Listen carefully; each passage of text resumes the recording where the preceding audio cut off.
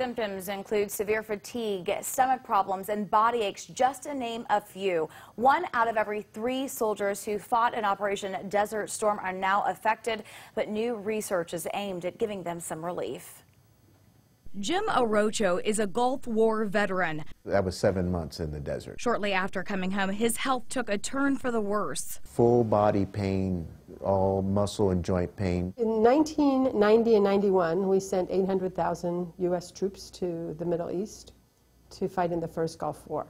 Dr. Klimas says the soldiers were exposed to multiple chemical toxins in their uniforms. Out of 800,000 troops, some 300,000 veterans are now ill 27 years later. So 1 in 3 came back ill and stayed that way. Dr. Klimas and her team at Nova Southeastern University and Miami VA went to work to find a treatment for Gulf War illness and the debilitating symptoms.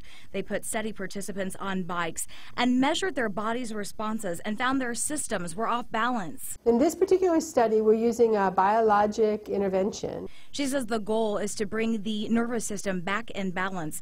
The study has moved to phase 1 in humans.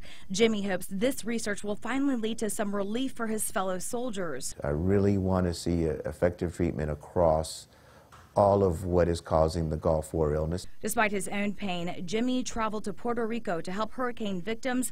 Once a soldier, always a civil servant. And doctors expect this treatment to be available in about 5 years, most likely in the form of an injection.